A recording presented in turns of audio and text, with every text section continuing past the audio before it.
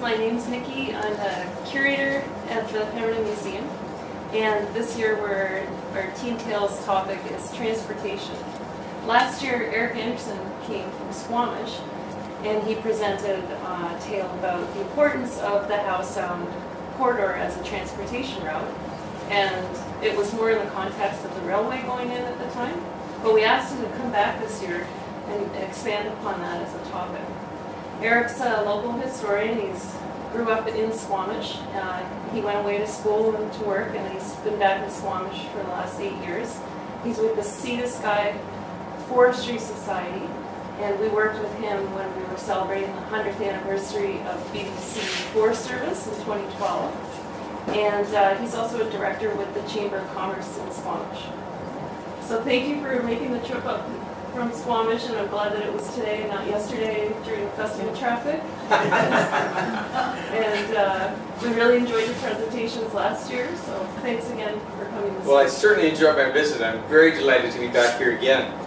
Now, it so happens that I've got a bit of an agenda today. I'm attending a public hearing tonight, and would you know it, it's all about Pemberton.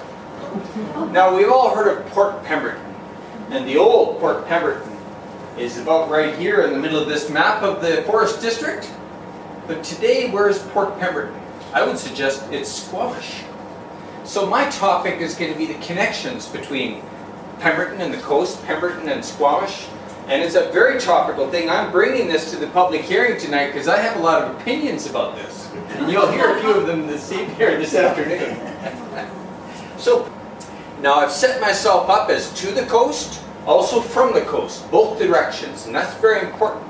I think that both directions, or each direction, has a different function, different things going on, but they work together. And past, present, and future. We won't forget the future. Blind Channel. Now, in fact, they forgot to include it because it's right here. This is all developed as a harbor front there, and it's for most of our timber. In fact, all of the timber coming from the Pemberton area comes down to here, but you can see they haven't included it, have they? Look at this one here. Here again, there's Port Pemberton underwater still. And that's a map from about 2006, and of course that's not true to reality, is it? And here's another one. We've already had a look at this one here, and it's underwater. What's going on? Well, what I'm trying to say here is that we better take it into account as we plan our transportation future and our land use, that we look after people that are outside of Squamish and as far away as Fort Nelson, Northern Alberta, and Pemberton and Mount Currie. So here we are again, all underwater. Well, well. And this, believe it or not, is our official community plan, and we forgot to include Port Pemberton. It's depicted as blue underwater, but in fact that's all developed as harbourfront. Now here they're making plans, and housing developers, we have to watch those people, because although we do need them, and they put together some great projects, we have to make sure that they also are a part of long-term thinking and long-term planning. And when they made the plans for the Squamish waterfront, unfortunately, we missed it again. There's Port Pemberton, and there's Squamish terminals. All of the terminal facilities here didn't really get figured into their plans. So we're going to be there tonight and make sure that they think of it. So this is what they have planned. It's high-rise residential towers, 12 stories here, here, and here, right across from Port Pemberton. And they better know that Port Pemberton is not going to close down. It still needs to be there to handle timber, make a little bit of noise, a little bit of dust now and then. Now, my message is that I think that we can learn a lot from history and apply it to our planning. This is Port Pemberton, a part of it. Part of it goes around there. Now, all of the Lilwat Nation's timber holdings, this all comes through this facility here. And right across there is planned a 6-story hotel. Well, it'll be an interesting view, but I hope they like it. Another thing that's going on in Squamish is that people don't realize that we're a railway town, just like Pemberton. In fact, the downtown area of Squamish is surrounded by railway on 3 sides, because you have the railway spur going out to Squamish terminals, another one going south, and another one crossing the upper part of downtown. But yet, every 2 weeks, somebody writes a letter saying, that CN rail, that's just no good. We got to either close them down or build an overpass or something. We just can't put up with this any longer. Of course, they've been there for 110 years or so, or nearly. But so, what happens is these letters get put on the top of the council agenda. We better make sure those council people know about Port Pemberton and Port Nelson and Northern Alberta. So, coastal connections need protection and they need improvements too. I'm thinking about roads and railway. We could use another tourist train, couldn't we? So, history can help us raise awareness for this ongoing campaign, and we're going to have to be working towards these things for a long time ahead. And history can draw attention to things that don't change much. And what's at stake? What are the values in these transportation improvements? So, the history Port Pemberton's Coastal Connections are a part of.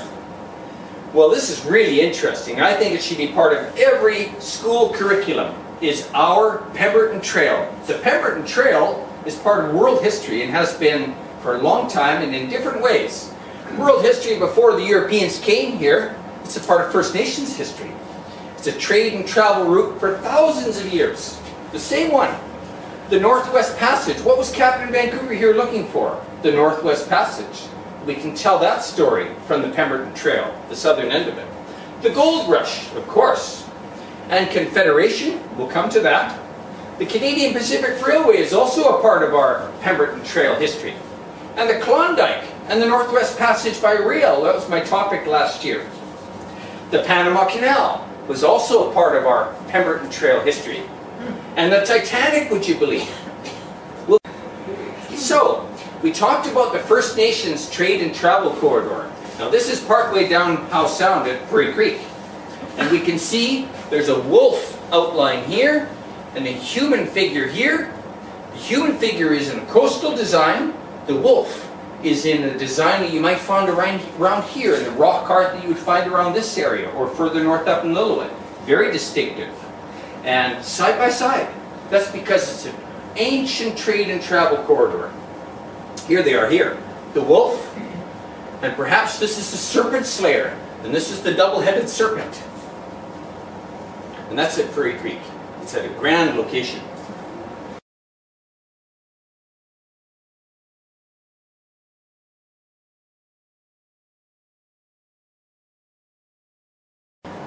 Grease Trail. There's no Oolakan up at Lillooet, and there's no sockeye down in Squamish, so there was an ancient trade along the Pemberton Trail. That Oolakan trade started here around the Adventure Centre. All these sloughs around here is where the Oolakan were spawning. Captain Vancouver, the Northwest Passage. He wasn't very impressed though because he didn't find it. And he noted in his journal, this is a dreary, comfortless region. And unfortunately it got attached to the maps for a long time, and so we didn't see any tourists for decades. So, the Northwest Passage, part of the history of the Pemberton Trail. All he saw was snowy mountains, nothing there. But the Gold Rush people investigated further. There's Joseph William Mackay, an ex-Hudson's Bay fellow, and the British Navy. Joseph Mackay was hired by Governor Douglas to explore from Port Pemberton south. And the British Navy, they went in the other direction a couple of years later, and they finally mapped all of this. This ancient corridor finally got mapped in 1858, 1860. And Confederation, I mentioned. 1871, one of the things Canada and British Columbia agreed on in 1871 was the strategic importance of the southern end of the Pemberton Trail. They made this a port reserve. That line there is now Pemberton Avenue, right across this mouth of the Squamish River there. And all of that south was declared a port reserve in 1871. And in 1876, the Squamish chiefs agreed to this. They said, yes, we agree, it has strategic importance, you can give us these lands instead. So they got all kinds of reserve lands up elsewhere in the valley, but that was a port reserve that far back. So that's the Confederation connection. And then we have the Canadian Pacific Railway, and they explored here. Mr. Smith and Mr. Joseph Hunter. And then the Klondike. when the Klondike happened, we got to get people up there. Well, what did they think of? Let's build a railway up the Pemberton Trail. Let's go over the mountains from North Vancouver, up the Lynn Creek or Seymour Creek drainage there, come down the Squamish. There were various options they looked at as far back as 1890. A railroad to Alaska up the Pemberton Trail.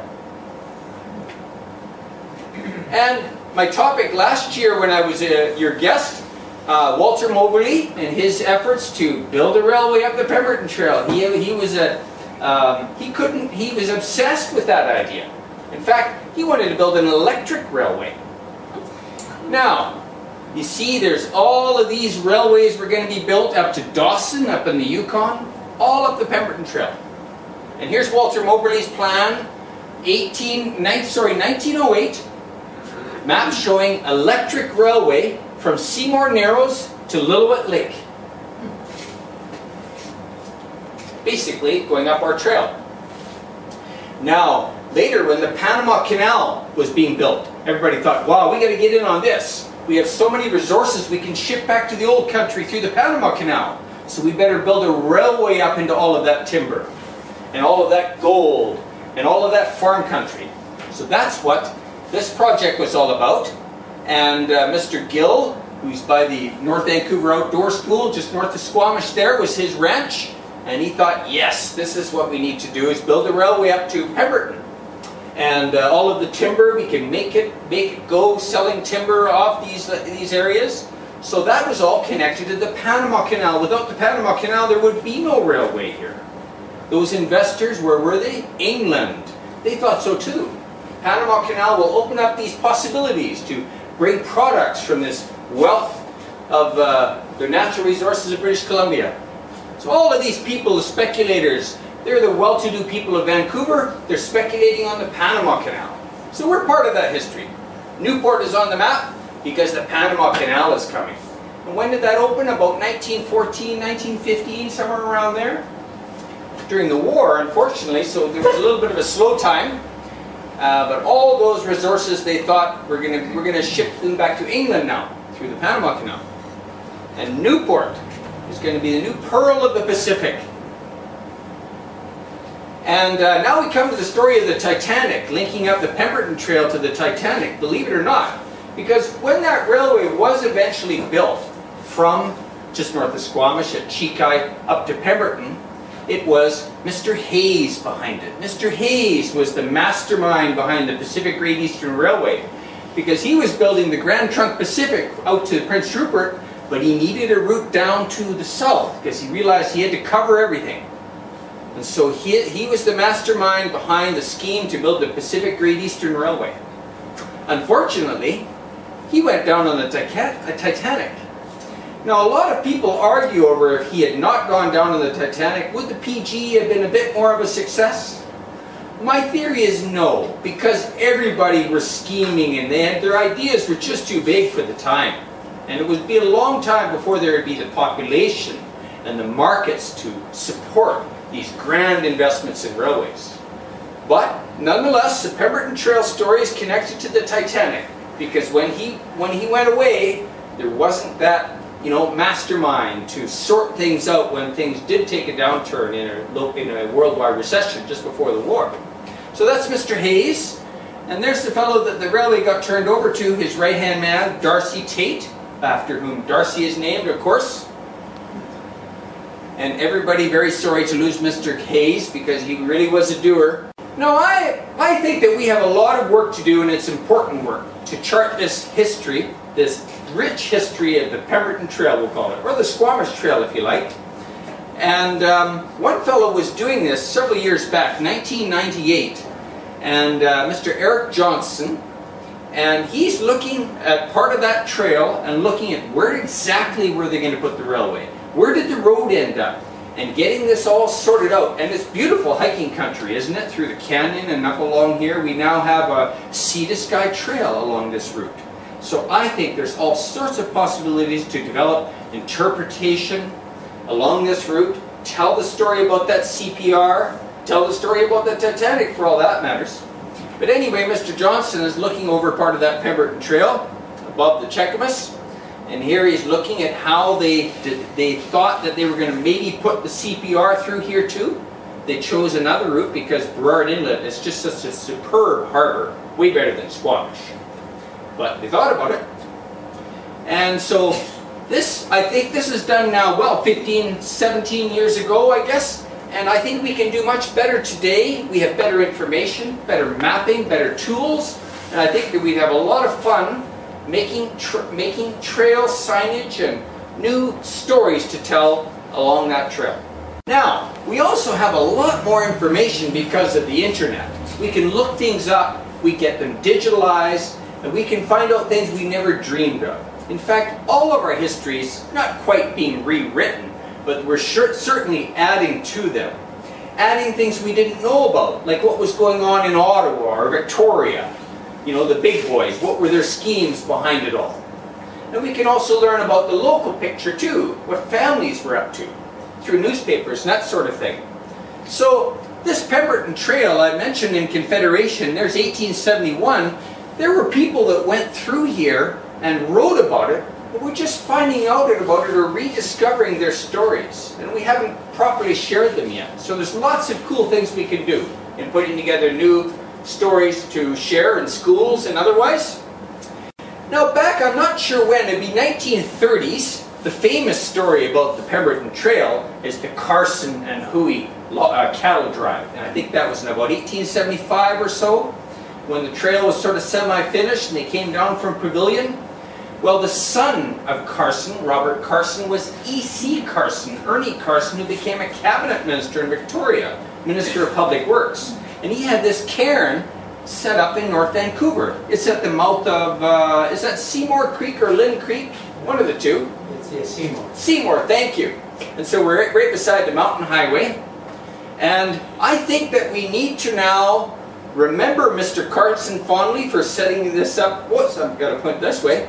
And reminding us and preserving the memory of that cattle drive. But there were many other stories that we shouldn't forget, and we should bring them forward and enrichen. That's the whole what we can describe about this trail route. Now here, Lillooet Trail, terminus site of a trail from Lillooet Country to Burrard Inlet, under construction from 1873 to 1877.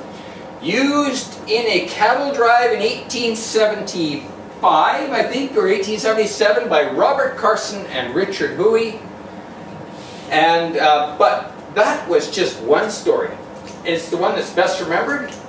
Let's keep it there, but let's add more to it. And now we can, because we have access to much more.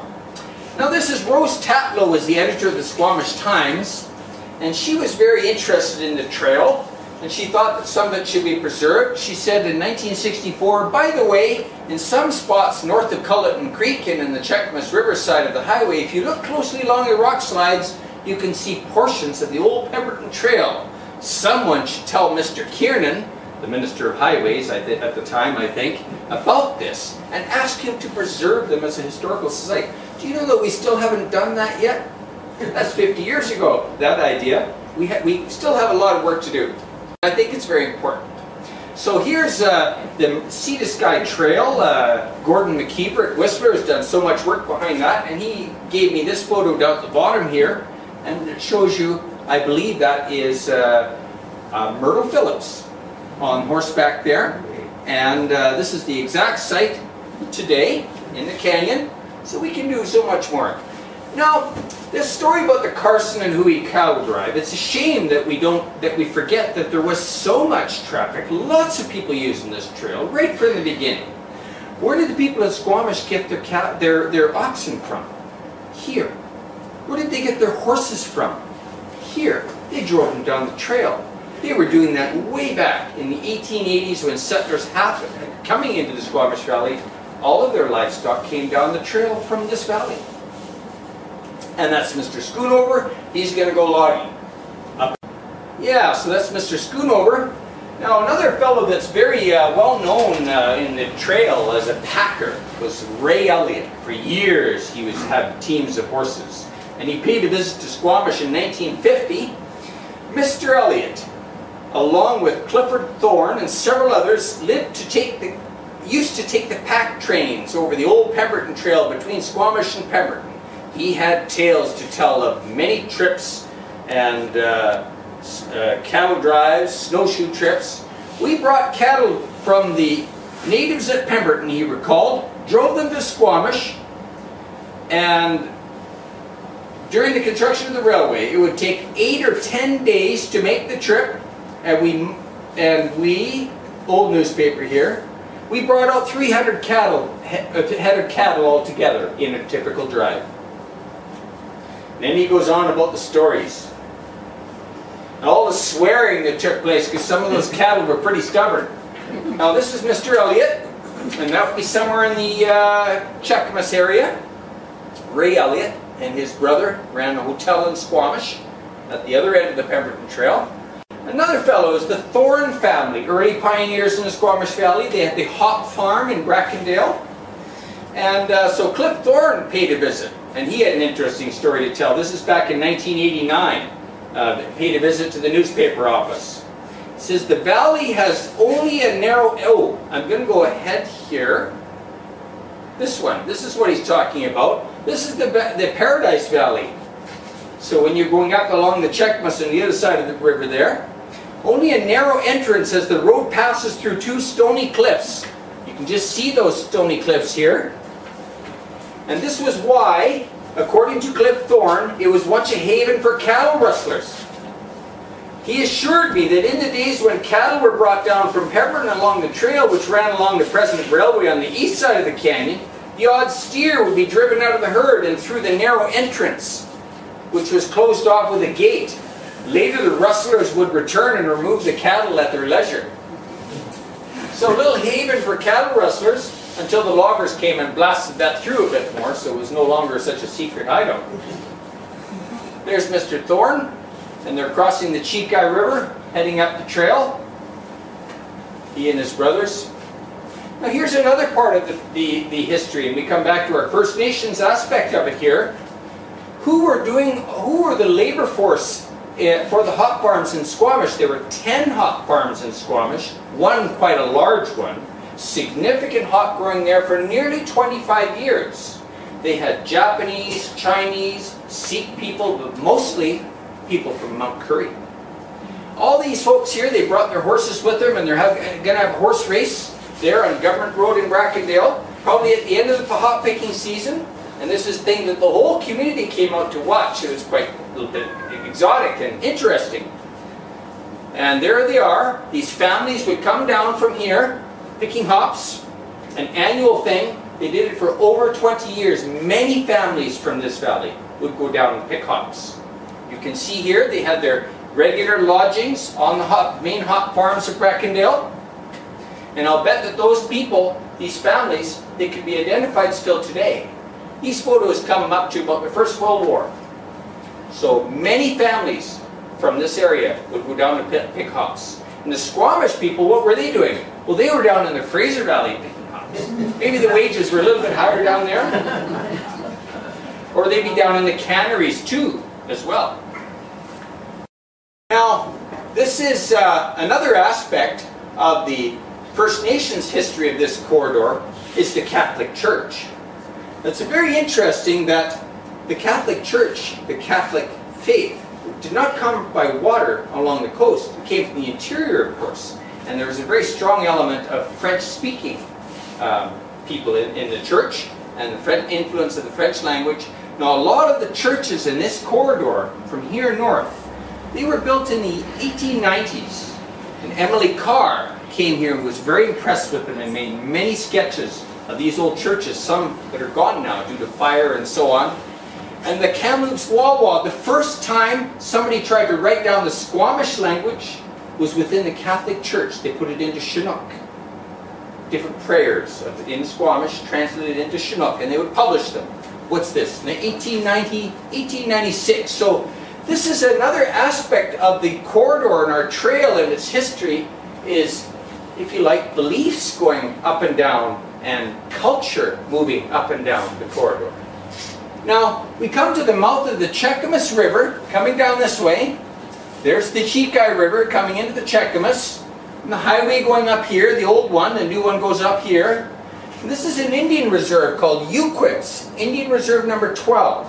Nobody lives there today, but it's a place for feasts and special ceremonies. Always was, it's always described that way by the Squamish people. Why is it there? Well, that's the old mouth of the Cheakamus River. So when the interior Salish people come for a visit, they come down the river and they come to Uquits. It's a special gathering place. Remembered that way in my lifetime. Elders, Dominic, Charlie, would come to our elementary school and talk about Uquits and the gatherings they would have there. And some anthropologists have looked at Dominic Charlie's stories and his dance, his description. He was a prophet. You have some with certain skills. Dominic Charlie was a prophet. He could see into the future. And some of his stories have a lot of Christian elements to them. That's not by accident. It's because that Catholic Church influence was coming down the valley, and they all met at Uquits, on the other side of the Squamish River, at the old mouth of the Cheakamus. So that's another set of stories about our Pemberton Trail. Here's an interesting thing. Mr. Galbraith built this hotel in 1902-1903. It opened up right at the mouth of the Squamish River, the old mouth of the Squamish River, and he came from Harrison. Why did he move his operation to Squamish? Well, it's very interesting. In 1903, it says here, this year has been one of great progress on the Squamish. In both public and private enterprise, great strides forward are to be seen. In the years gone by, the landing was at the mercy of the tides. The old wharf at Master's Landing, that's up by the downtown waterfront, that was just no good. Now they have a 2,700-foot wharf stretching out over the muddy shallows so they can bring bigger boats up. And just here, too, is the new store and hotel lately erected by David Galbraith. For many years, an enterprising merchant at the CPR crossing of Harrison River. Why is he coming here? It's because the people from Mount Currie have changed their patterns of movement. Instead of going down to Big Smoke down Harrison Way, they were coming down to Squamish to pick hops. And Mr. Galbraith, a trader, moved with them. And I think that this is an underestimated aspect of how our corridor got developed relative to the Harrison Lake, is the movement of these people and the hop picking during those years, 1890s right up to World War I, and all of these merchants had to follow them. Of course, they were a big part of the population here at that time. And then here, downtown Squamish, this is what it looks like today, but up until the, say, Second World War, that was a horse corral. Where did the horses come from? Pemberton Valley. Here you can see in an old insurance map. This is Winnipeg Street in downtown Squamish, 1928 insurance map. Sure enough, it's a horse corral, where Mr. Monroe would break in horses. And here's another part of the Pemberton history of what is now what I'm calling Port Pemberton, Squamish Harbour. Welcome. Is cattle, livestock, and agricultural production. Big part of our relationship in the past. The Squamish and outlet, the railway, the possibility to bring products out to market. This is a very interesting map I just came across recently, and some folks up at Pavilion telling the story about all of these. This is the Duffy Lake route, and this is the Seton Lake, Anderson Lake route there. And there's just so much to do to develop these stories and landmarks for tourism and for a circle route. Build that circle route program offering for visitors. We have many visitors that would be so interested to learn more along this route and to have better roads too. And so we all can work together to develop the stories part. I think is important to the investment. And I'll have an example of that. George Henry, when I met him last year, he told me something I hadn't really thought of. Howe Sound is probably one of the only fjords in the world that you can drive up. And it's true. But how was that road built and why? It was built for tourism. And Garibaldi Park. This is from 1930s, long ago. Idea to build a road, but these people worked really hard at it. And they developed the Diamond Head Chalet in Garibaldi Park from 1944. The Brandvold brothers and Ottar Brandvold's wife Joan.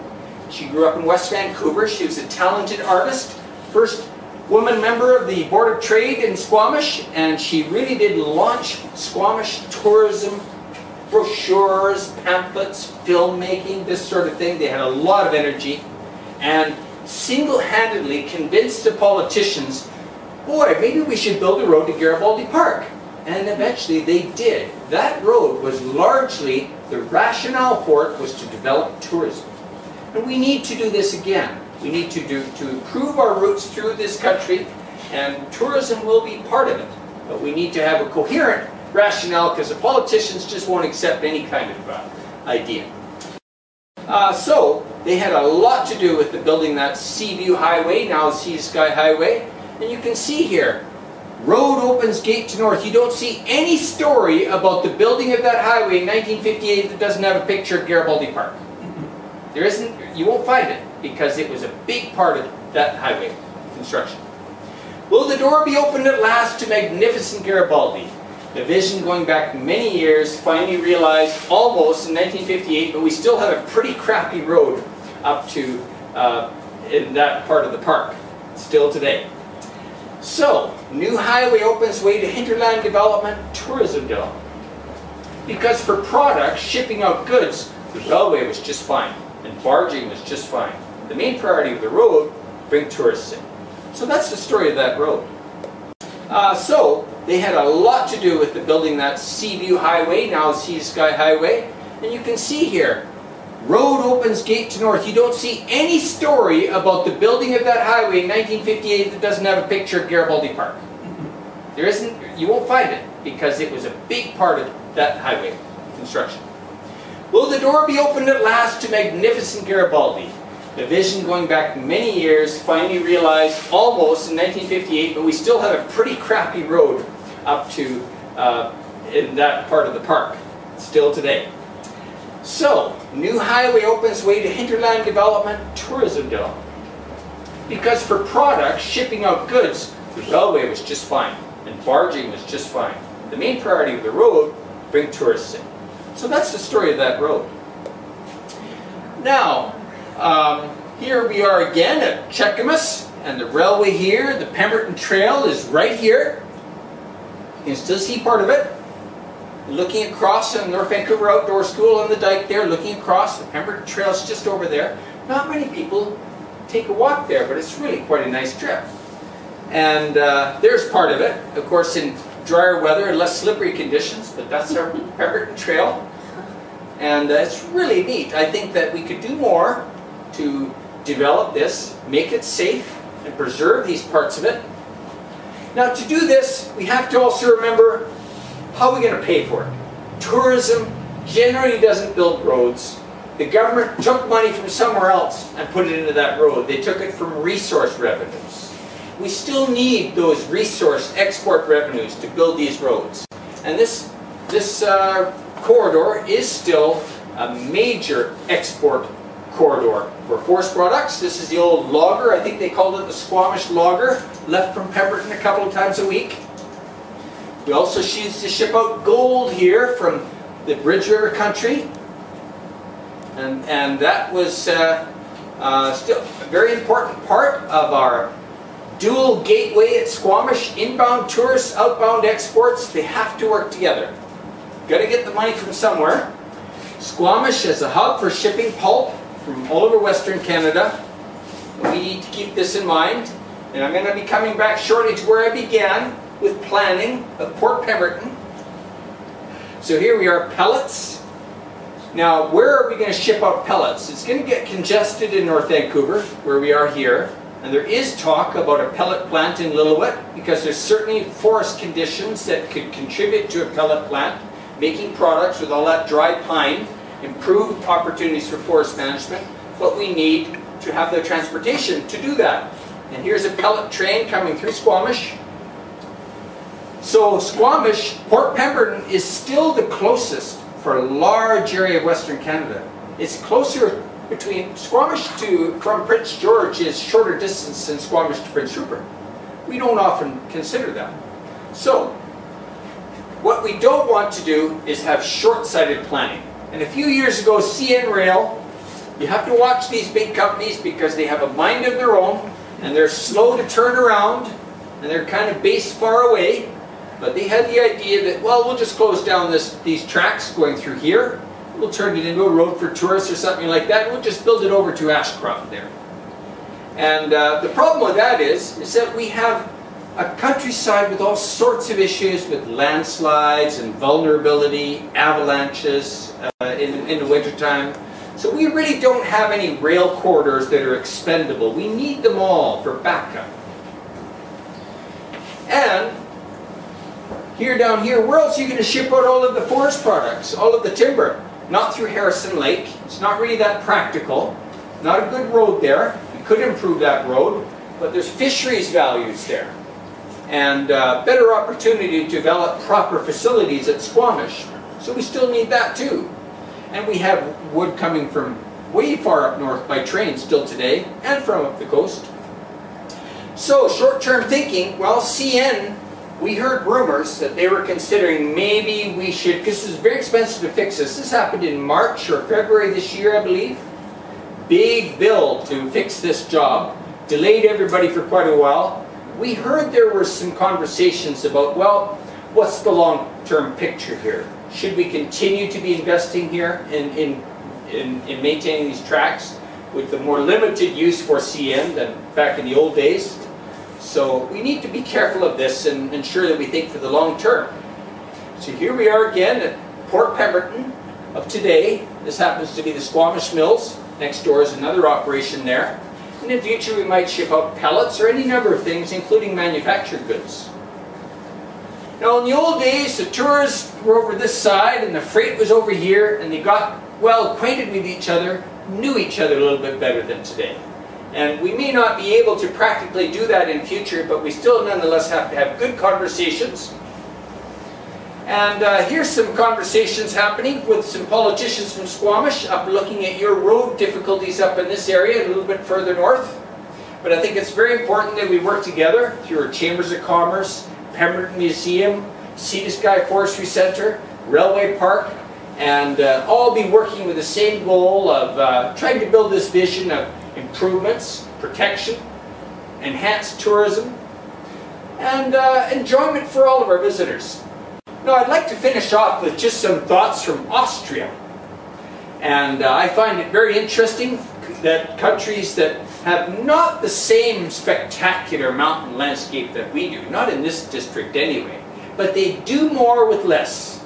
And they have a program here for a district that stretches, say, from Squamish to Skookumchuck, let's put it that way. A network of valleys in Austria, and this is about just taking the theme of wood. See what you can do, develop a tourist program. Wood, identity, development, the future. Environmentally green products. And it all began with a museum in this little district of Murau in Steiermark, or Styria in Austria. How can we showcase wood? Well, wood has history. And this is just an example. We might pick something else, agricultural products for example, but drive it, push it, tell the stories behind it. Modern materials, design, we can do that too. We have fine buildings here in Pemberton, new ones. In Squamish too. Museum as venue for artists, wood sculpture, changing exhibitions. We can do this in a number of facilities around our district here. A house demonstrating up-to-date housing construction methods. You have a plant here in Pemberton. We have one in Squamish. We can put those on the map. Bring tourists through. Because these plants are exporting anywhere with prefabricated modern wood building systems. And this is what their idea is too. Impulse giver for development of wood, plus heritage throughout the region of Murau. And it all started with a museum, like the Pemberton Museum. I was just discussing earlier with Nikki, the Skookumchuck Church, which is really a treasure. Now we could have a bookend of our region is really the Skookumchuck at the top of Harrison Lake, down to Squamish. We could put together a little tour map for tourists. We'll build it over time. Anyway, that's just one idea. Well, I have a few other things here, but I think I'll leave it for that. I'd be very delighted to chat with you further. If anybody has any questions, So this is my idea, that we make this an ongoing project to develop telling the story of our trail, our Squamish Pemberton Trail, and its place in world history and in the future of the world too. Thank you very much.